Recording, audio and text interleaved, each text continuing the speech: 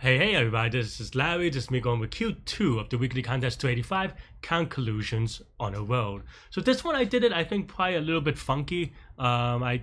Basically the idea is that I just kind of spend a lot of time proving something that is not possible, and then kind of figure out that way. So hit the like button, hit the subscribe button, join me on Discord. And the two things I want to say, right, and some of it may be obvious once you kind of think about it. And first is that if you have left on the edges or right on the edges, you can just remove them. I mean, it is what it sounds like, because they'll go on forever and they'll never merge with anything else, right?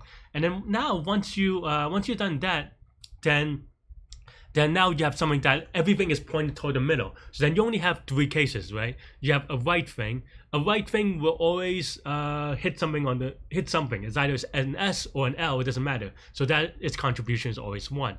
You have an L. If an L, then you always go left, which always means that you will hit either a right or an S, which means that the L contribution is 1 in that case, right?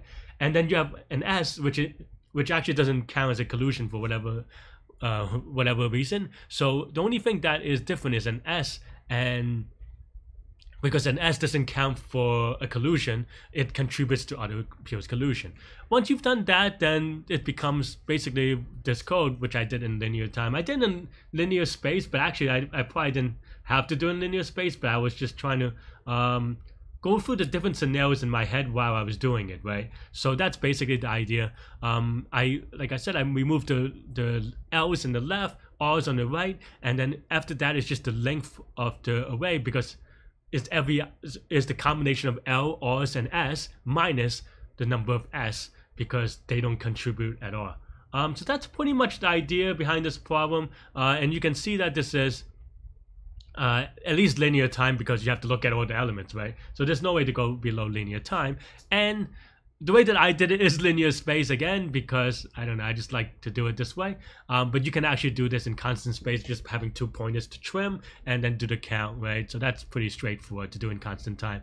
This is contest code, so it's a little bit weird around that. Hope that's okay. But yeah, that's all I have for this one, and you could watch me solve it live during the contest now.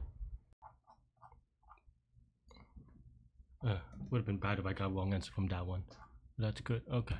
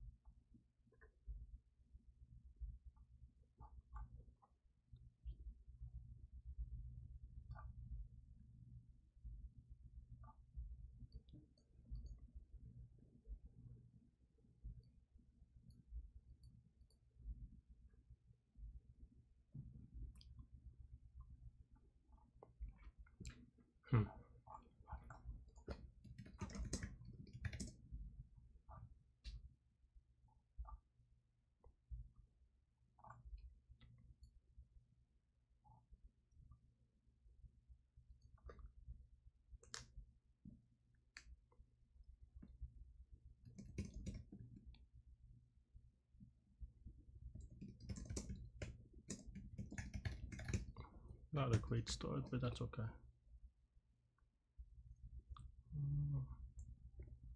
Yeah, what am I doing?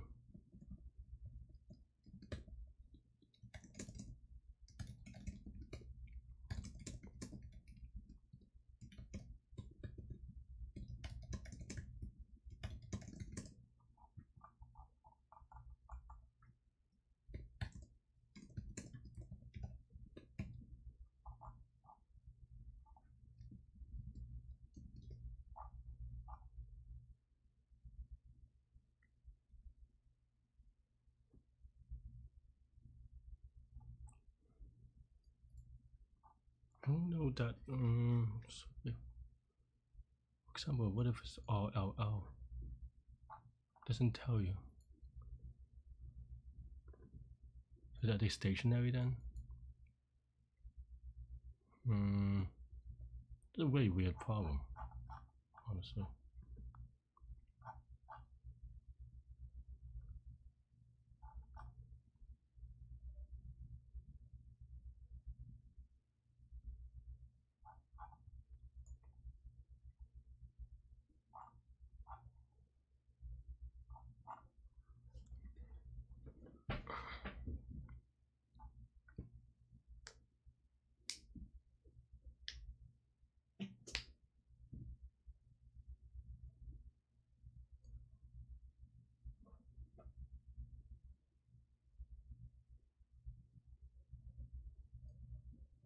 guess this is okay. That makes sense then.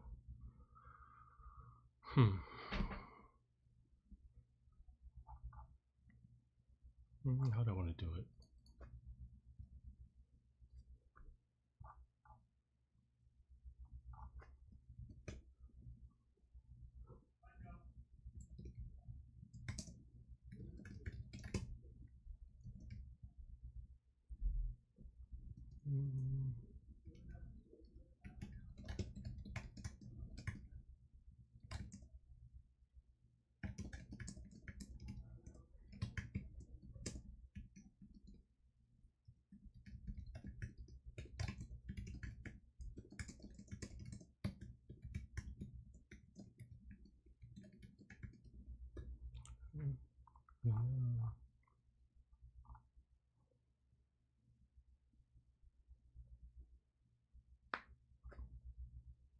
That was just I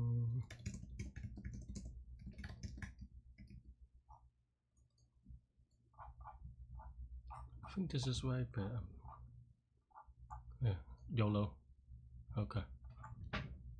Yeah, thanks for watching. Hit the like button, hit the subscribe button, join me in Discord. Let me know what you think.